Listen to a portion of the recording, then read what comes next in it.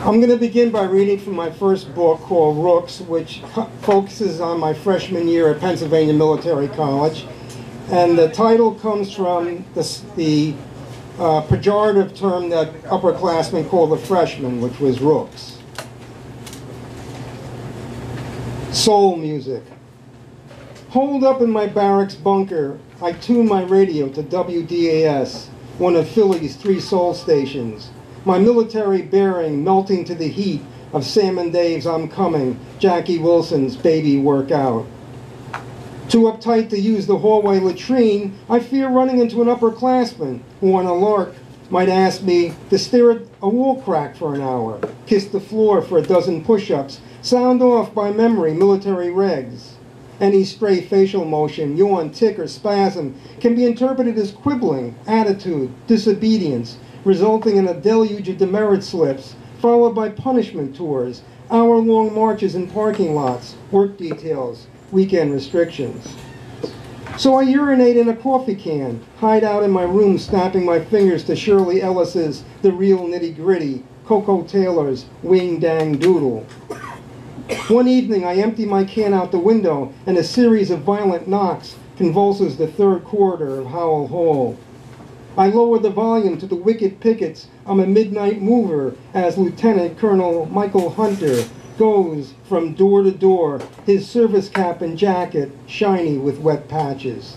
Yeah. And this next poem was about an incident that made me a celebrity for a while at PMC. Night of the Hot Hoagie.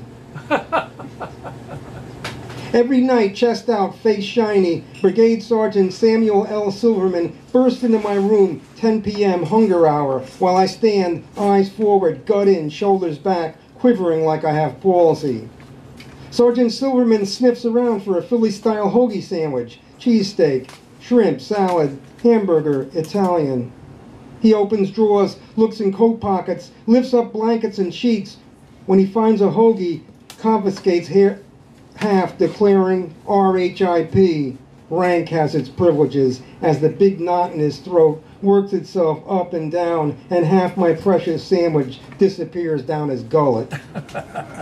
Fed up with being ripped off, I order an Italian flamethrower from Fran and Ann's hoagie shop. Prosciutto, salami, provolone, all 3 layers larded with Tabasco, Louisiana hot sauce, and cherry peppers.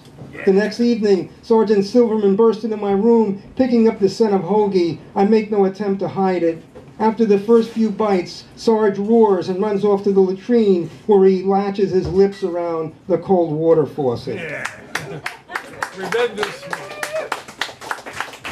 Next, I'm going to read a few poems from Blanquito en el Barrio, which translates roughly as a white boy in Spanish Harlem.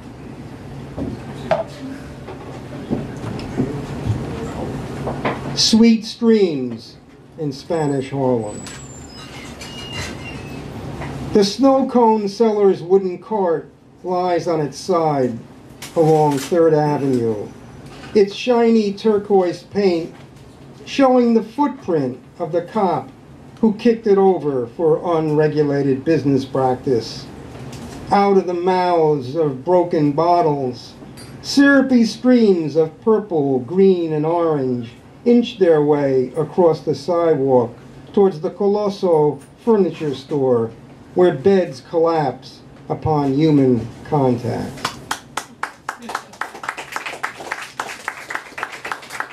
For those who might not know, cuchifritos are fritters that are very popular in the Latin American community that can be made out of potato, fish, meat.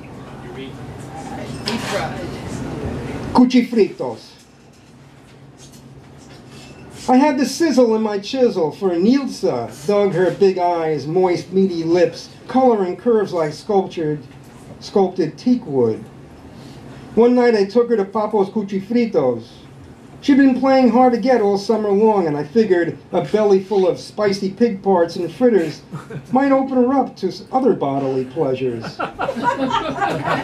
I'd eaten Cuchifritos once before after a night of blowing weed and tossing down Bacardi with Manny and Count, the former president and warlord of a local street gang. We had our own social worker, Count boasted. We'd finished harmonizing such doo-wop classics as Desiree, Wind, and Gloria under the archway of the Park Avenue L when Count pulled out a wad of bills. Birthday money, he claimed, and said, let's grit it, Papo's, a cuchifrito joint on 116th Street. Beneath blazing light bulbs over front window metal bins, Count pointed to orejas, rabitos, morcillas, acapurias, pastelillos, rellenos de papa. Juggling white cardboard boxes, dripping cooking oil, we sat on car fenders and ate pig's ears, pigtails, blood sausages, fritters, and meat-filled potato balls. The swagger of that night stayed with me as Nilsa and I walked in the Papos and copped squats on steel shiny stools.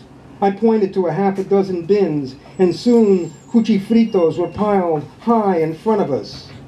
Before I could pick up a fork, Nilsa grabbed a fire-red bottle and bade the bacalaito, codfish fritter, with hot sauce, devouring it in 3 bites. Then she picked up the tip of her oreja and began to chew on the rubbery cartilage, her teeth making loud crunching sounds. Next, she chowed down on 2 blood sausages, thick and black as a policeman's club. Then she picked up a fried pig's tail and ate it like an ice cream cone, strips of pork sticking out the side of her mouth, lips ablaze of yellow grease.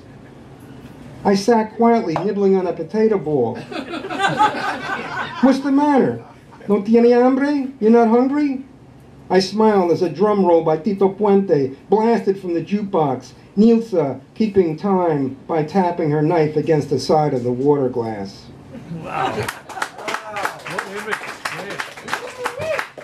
So I'm going to also read a couple poems from my chapbook, Surfs of Psychiatry, which is inspired by my working as a therapy aide for 12 years at Bronx Psychiatric Center.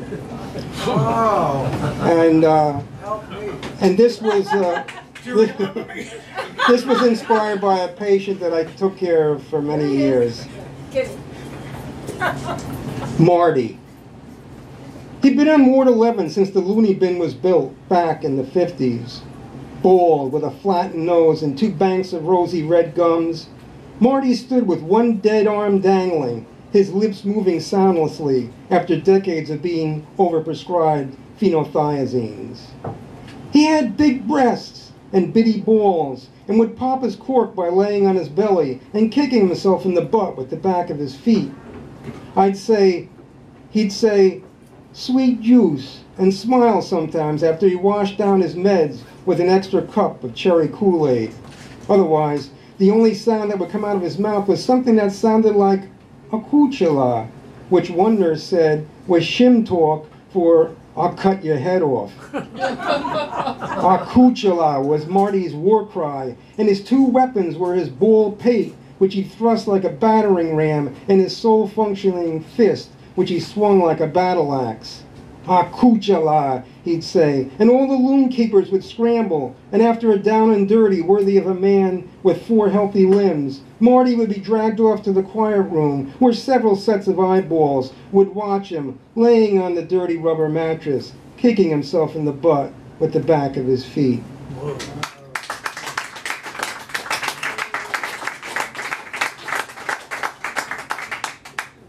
The Loony Leap. The day Yvonne came on the ward, she opened her mouth wide and asked if she could shine my shaft, her tongue long and skinny as a lizard's tail. I tried to ice her hungry stares, but a day later she grabbed my groin, and from then on, to protect my jewels, I did a funny pivot, crossing my legs in midair whenever I passed her.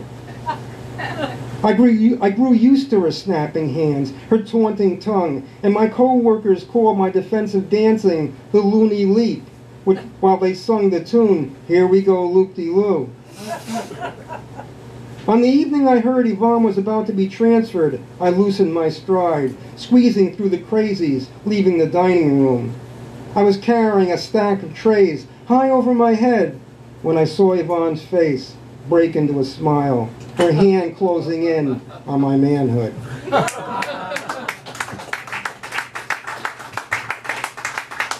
And finally, I'm going to read a couple poems from Stone Walls, which is my latest book of poetry.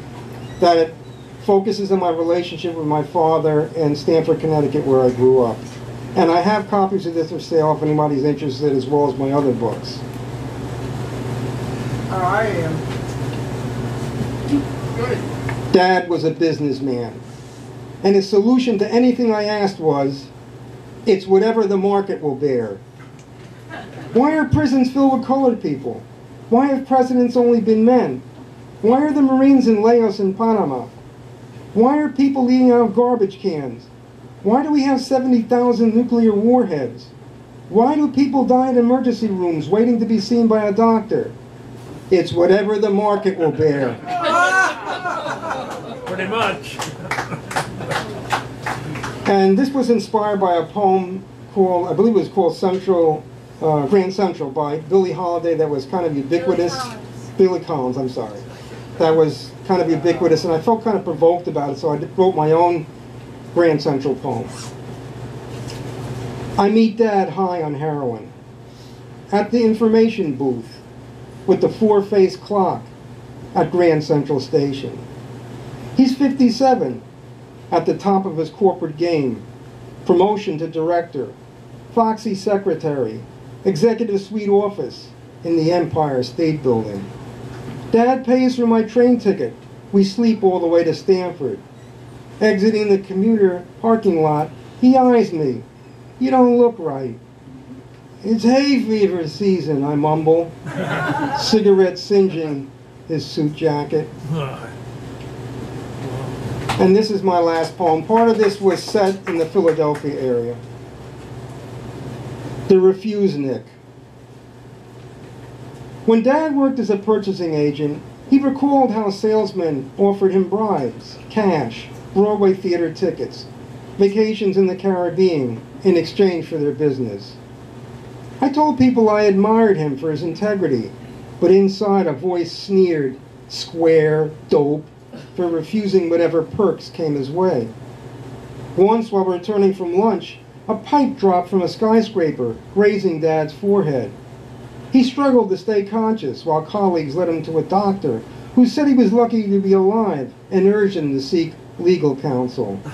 My father refused, saying it was wrong to sue for damages when he wasn't really hurt. I shrugged my shoulders, but inside a voice hissed, "Fool, goody-goody, who in their right mind turns down free money?"